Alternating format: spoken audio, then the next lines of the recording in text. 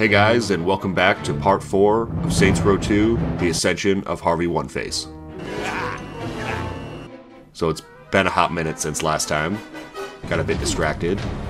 Ranger! Remember me, you schrock? But we're back. And man, did we leave off on a hot note last time. The Ronin are gone, and we're now one step closer to our goal of complete control over Stillwater. It's time to set our steely gaze on the future. Returning to our HQ, it appears the Green Gang is next. Oh my. The Sons of Samdi. Toking up with Shandi, she tells me that this light speed bulb is the son of Sandi's #1 product. They call it Loa Dust. And has an idea on how to undermine them. The point is that this shit is all over campus. I mean, frats are buying it by the pound. If we get enough of the stuff, we might find out how to make it ourselves. And then we sell it for cheaper and steal their market. Exactly. Heading over to the university, I'm tasked with retrieving packages of the product from unsuspecting dealers. Hello. Collecting 2 stashes in almost no time at all.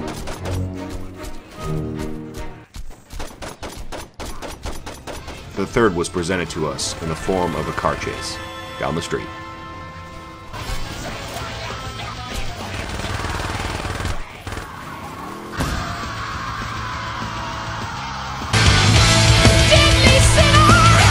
Fuck yes. We got the stash.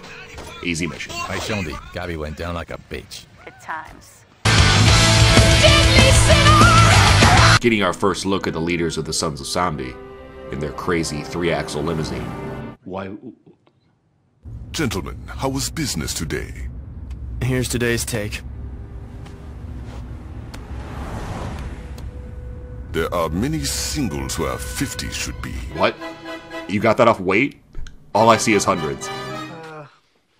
Everything that guy just said is bullshit. These guys are definitely getting high off their own supply. Kinda sorta introducing us to the General and Mr. Sunshine. You do well to remember your place. Yeah, that's his name. And don't worry, the irony is not lost on me because this dude is far from it. Is there a problem? Anyway, finding out that they're a bit light on their returns, they implore DJ Veteran Child here to hold those accountable for the missing profits. Look into the matter of the missing money. Because we had nothing to do with that. Cruising around the city in a celebratory rampage, the cops arrive. Apparently just to forfeit their car so I can continue the madness. Okay, wow.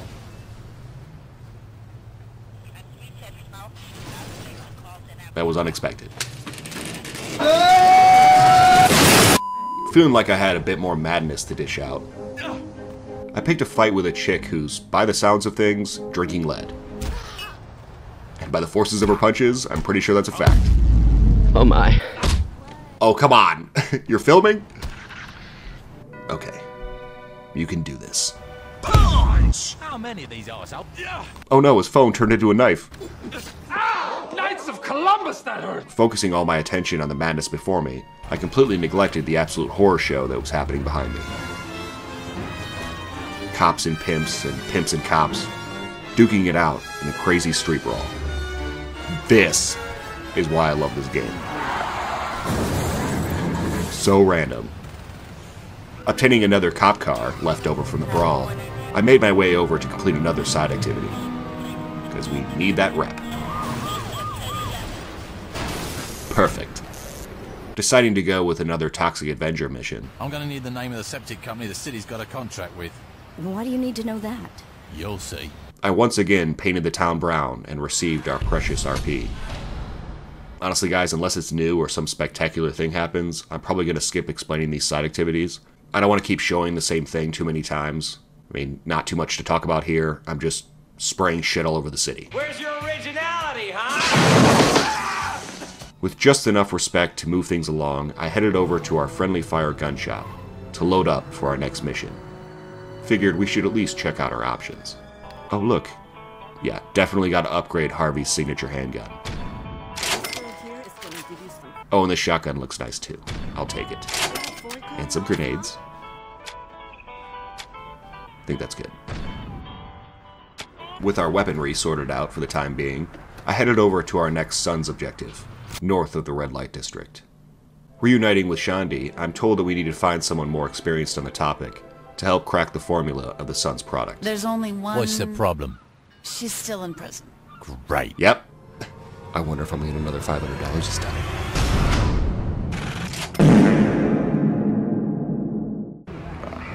We'll see. Given a bomb to help break in, You should probably hurry. we are on our boaty way back to Stillwater Penitentiary. Making landfall out back, I ventured through a mine shaft of sorts, leading to a generator room to blow the power. Please God, have Shandi be right. Let the madness begin.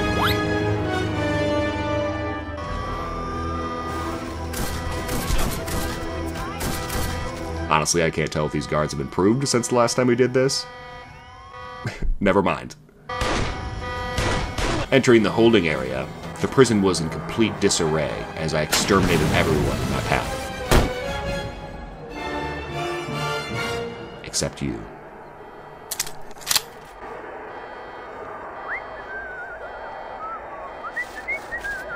Blasting through cell block after cell block, our new 50 handgun was doing glorious work, eventually leading us to Laura, our expert of sorts, who's just waiting for us apparently.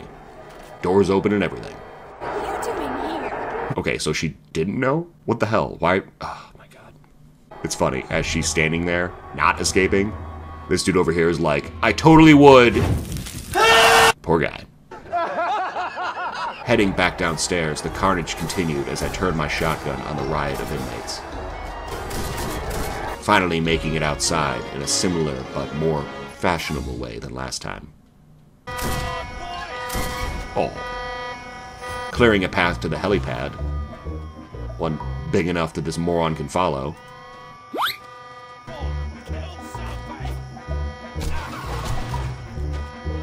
I rocketed what was left.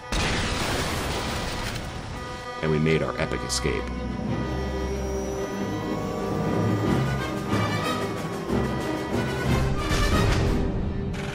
Hey, would you look at that?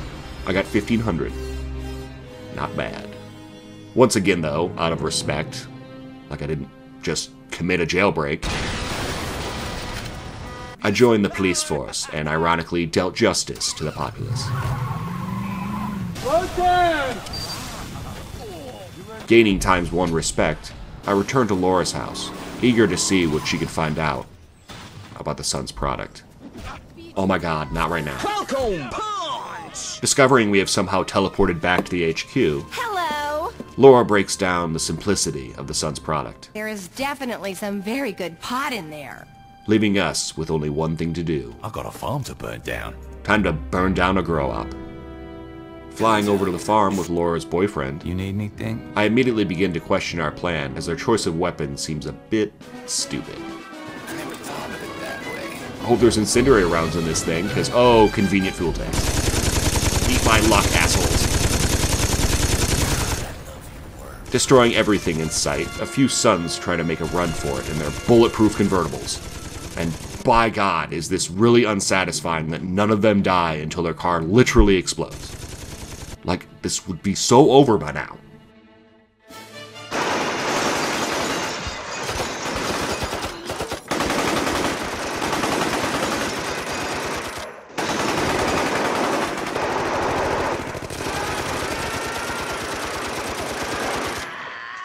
Remember, this game is old. Cut it some slack. Motherfucker. Well, guys, I hope you all enjoyed Part 4 of Saints Row 2, The Ascension of Harvey One-Face. I don't know about you guys, but I had a really great time this episode.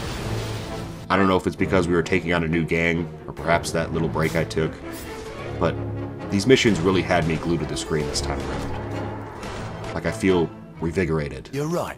And I'm excited as ever to see where this journey takes us next. This game is such a messy masterpiece. Was that legal? I want to thank each and every one of you again for sticking around and supporting these videos and the channel. I can't wait to share more with you guys in the future and really grow this into something special. Speaking of which, I have a channel update coming soon, so keep your eyes out for that. So thanks again, everyone. Don't forget to like, comment, and subscribe. Stay tuned for part 5, where it looks like the General isn't too happy about our recent shenanigans. And as always, thanks for watching. Jesus.